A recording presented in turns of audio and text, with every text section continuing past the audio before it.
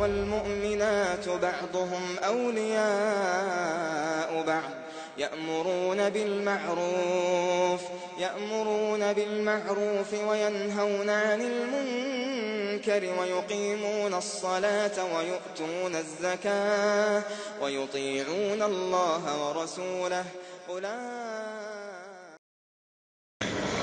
ওয়ালাইকুম আসসালাম রহমতুল্লাহি ওবারাকাতুহু। সম্মানিত রিজাউল করিম ভাই মালয়েশিয়া থেকে জানতে চেয়েছেন এটা যে ঈমান আমলের মধ্যে কোনো পার্থক্য আছে কিনা।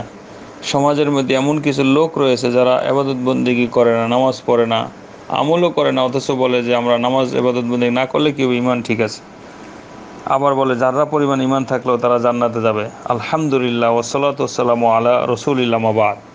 সম্মানিত রিজাউল করিম ভাই, আল্লাহ আমাদের সবাইকে ঈমানের উপরে, আমলের উপরে মৃত্যুর শেষ নিঃশ্বাস পর্যন্ত প্রতিষ্ঠিত থাকার তৌফিক দান করুন। ভুল করলে আল্লাহ মাফ করে দেখ আমাদেরকে।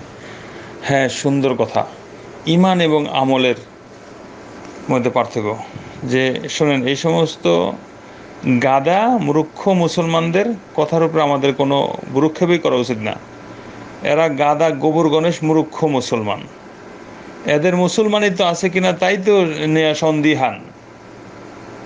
ঈমান এবং আমলের মধ্যে যারা পার্থক্য করে, ঈমান এবং আমলের মধ্যে পার্থক্য যারা করলো তারা তো মুসলমান থেকেই খারেজ হয়ে গেছে গিয়া। তারা তো এই মুসলমান আহলে সুন্নাত ওয়াল জামাতেই নেই, তারা শিয়া মুসলমান, নাইলে মুতাজিলা, নাইলে মুরজিয়া, নাইলে কাদারিয়া। তারা তো ওই সমস্ত ভ্রান্ত পথভ্রষ্ট দল যারা, তারা ঈমান আমলের মধ্যে পার্থক্য করছে। আল্লাহ রাসূল সাল্লাল্লাহু আলাইহি ওয়াসাল্লাম স্পষ্ট হাদিস যে আমার উম্মত ৭৩ দলে বিভক্ত হবে, তার মধ্যে একটি দল জান্নাতে যাবে আর বাকি ৭২ দল যে জাহান্নামে যাবে, ওই ৭২ দলের মধ্যে একটা দল যারা ঈমান এবং আমলের মধ্যে পার্থক্য করে। মুরজিয়া, খারেজিয়া, কাদারিয়া, মুতাজিলা, এই সমস্ত দলগুলো, শিয়াদের মধ্যে কারামেতা, অন্যান্য দল আছে অনেক। তো ঈমান এবং আমল কীভাবে পার্থক্য করতে পারে? আরে ভাই, ঈমান অর্থ কি? ঈমানটা অর্থ, একটা মানুষের মধ্যে ঈমান থাকা অর্থই হইল এইটা যে কওলুন ও আমালুন ও ইতিকাদুন। ঈমান অর্থ হলো বিশ্বাস করতে হবে মনে প্রাণে, বিশ্বাস মনে প্রাণে থাকতে হবে, মুখ দেওয়া স্বীকৃতি দিতে হবে, ও আমালুন এবং আমল করে দেখাইতে হবে ওই ব্যক্তি হলো ঈমানদার। তিনটার একটা হলে চলবে না। তিনটার একটা যদি বাদ পড়ে যায়, দুইটা যদি থাকে তাও কাজ হবে না, ঈমান নাই তার ভিতরে, তার মধ্যে ঈমানই তো না, ঈমানের সংজ্ঞার থেকেই সে বাদ পড়ে গেছে।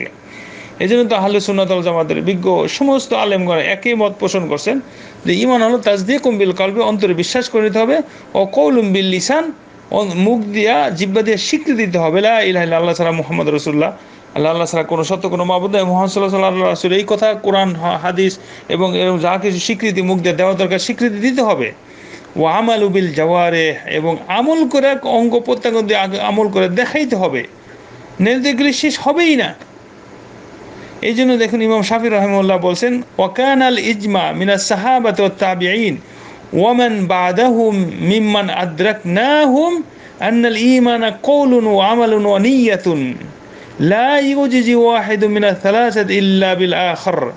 কত সুন্দর ইমাম শাফি রাহিমাহুল্লাহ বলছেন যে সাহাবাদের এবং তাবিঈনদের এবং তাদের পরে আমরা যাদের সাথে মিলিত হয়েছি, যাদেরকে আমরা পেয়েছি, সবাই এই বিষয়ে ঐক্যমত যে ঈমান হতে হবে,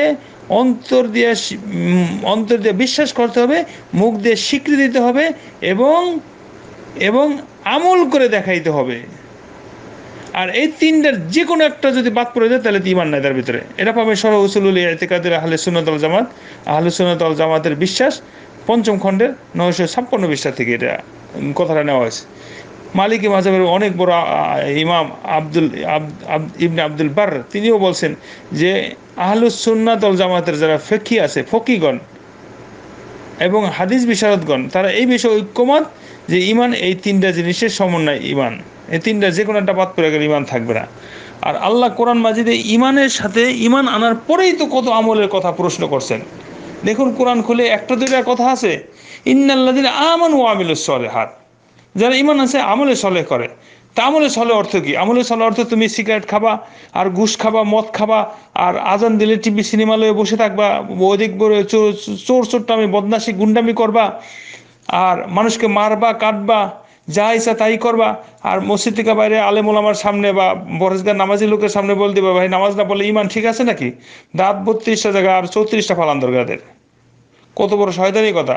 এরই বেশিরভাগ কথা আমাদের বাঙালিদের মাঝে। এরা তো ইমান আমল বুঝে না, নামাজ ইবাদত বন্দেগী কিছু নাই, আর ভালো লোক নামাজের বিরুদ্ধে শয়তানি কথা বলে থাকে। আল্লাহ এক জায়গায় বলে নেয়, সূরা আসর যেখানে আপনারা জানেন সেখানে কি বলছেন, ওয়াল আসরি ইন্নাল ইনসানা লাফি খুসর ইল্লাল্লাযিনা আমানু ওয়া আমিলুস সলিহাত, ইল্লাল্লাযিনা আমানু ওয়া আমিলুস সলিহাত, ইন্নাল্লাযিনা আমানু ওয়া আমিলুস সলিহাত। এক জায়গায় আল্লাহ বলছে যারা আমলে সলেহ করবে। তা নামাজ বাদ দিয়ে আমলে সলেহ কোনোদিন হতে পারে?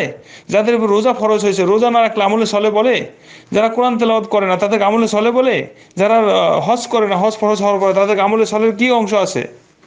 তো এইগুলি একটার সাথে আরেকটা সম্পর্ক। ঈমান থেকে আমলকে কোনো সময় ভাগ করা যাবে না। এবং লা ইয়াতাজাজ্জা আনিল আখার, ঈমান এবং আমল দুইটা সমন্বয় হতে হবে। আজকে একটা দুইটা কথা না, আল্লাহ কোরআন মাজিদ দেখেন, আল্লাহ কোরআন মাজিদে আরও বলছেন, অনেক জায়গায় কোরআন ওর কাও মার রাখে, রুকুকারীদের সাথে রুকু করো। নামাজের ক্ষেত্রে নবী সাল্লাল্লাহু আলাইহি ওয়াসাল্লাম কত হাদিস বলছেন, নবী সাল্লাল্লাহু আলাইহি ওয়াসাল্লাম নামাজ পড়ছেন, সাহাবায়ে কেরাম নামাজ পড়ছেন। নামাজ ছাড়া কোনো জিনিস ইবাদত বন্দেগী হইতে পারে? নামাজ ছাড়া মুসলমানের কোনো কাজ নেই।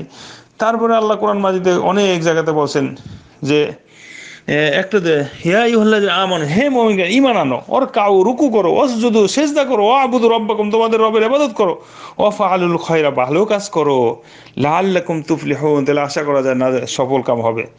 একটা দুইটা তো কথা না এখানে। আর যারা বলে যে ঈমান থাকলে জান্নাতে সরিষা পরিমাণ ঈমান থাকবে, আর সরিষা পরিমাণ ঈমান তোমার আছে, তোমার প্রমাণ কি? তুই আমল করো না, আমল না থাকলে তোমার ঈমানই নেই। ফেরাউনের তো বিশ্বাস ছিল, ফেরাউন আমল করে না বলে তার ফেরাউন নাজাতের কোনো এখানে আল্লাহ রাব্বুল আলামিন বলছেন ওয়াজাহাদু বিহা ওয়াস্তায়কানাতহা আনফুসুহুম, অস্বীকার করছে কিসের জন্য? উলুওয়া, সে অহংকার বসে, দাম্ভিকতা বসে অহংকার করছে, বিশ্বাস করতো ওয়াস্তায়কানাতহা অন্তরিত বিশ্বাস করতো আল্লাহ একজন, আল্লাহ মালিক আছে। তাকে আমল ছাড়া কাজ হয়েছে? আবু জেহেলের কাজ হয়েছে? অন্যান্য বেঈমান নাস্তিকদের কাজ হচ্ছে নাকি? সবাই তো, হিন্দুরও তো বিশ্বাস করে উপর আর একজন, কিন্তু আমল নাই, বিশ্বাস নাই, নিয়ত নাই ইত্যাদি। আর সরিষা পরিমাণ ঈমান থাকলে এই অজু যেমন নষ্ট হয়ে যায়, ভঙ্গ হয়ে যায়, বিভিন্ন কারণে ঈমানও নষ্ট হয়ে যায়। ঈমান ভঙ্গ হওয়ার 25-30টা কারণ আছে, একটা কারণ পাওয়া গেলে ঈমান নষ্ট হয়ে যাবে। আর সরিষা পরিমাণ ঈমান থাকলে তুমি জান্নাতে যাবা, বুঝলাম, কিন্তু 1 নম্বর ঈমান যা আছে তার প্রমাণ কি? আর আগুনে পড়তে পারবে কয় মিনিট, পুড়ে তারপর জাহান্নামে যাবে? এতই শখ যে আগুনে পড়ো, তাহলে নিজে আগে পুড়ে দেখো, একটা আঙ্গুল আগুনের মধ্যে ঢুকায় দাও, দেখো কত সাহস হয়। আল্লাহ আমাদেরকে সমস্ত কাজ থেকে সতর্ক হওয়ার তৌফিক দান করুন। আল্লাহর কাছে দোয়া করে, আল্লাহ রাসূল কত দোয়া করছেন, ইয়া মুকাল্লিবাল কুলুব সাব্বিত কলবি আলা দীনিক, হে অন্তরে পরিবর্তন করে আমার অন্তরকে দিনের উপর রাখো। আল্লাহুম্মা ইন্নী আসআলুকাল হুদা ওয়াত তুকা ওয়াল আফাফ ওয়াল গানা। আল্লাহ রাসূল কত দোয়া করছেন। আর এই সমস্ত নাদানেরা কি যে কথা বলে, আল্লাহ আমাদেরকে হেফাজত করুন, সুস্থ রাখুন, ঈমানের উপরে প্রতিষ্ঠিত রাখুন। আল্লাহ সন্তুষ্ট আমল করার তৌফিক দান করুন। হাযা ওয়া সাল্লাল্লাহু আলা নবিয়িনা মুহাম্মদ। আসসালামু আলাইকুম ওয়া রাহমাতুল্লাহি ওয়া বারাকাতুহু।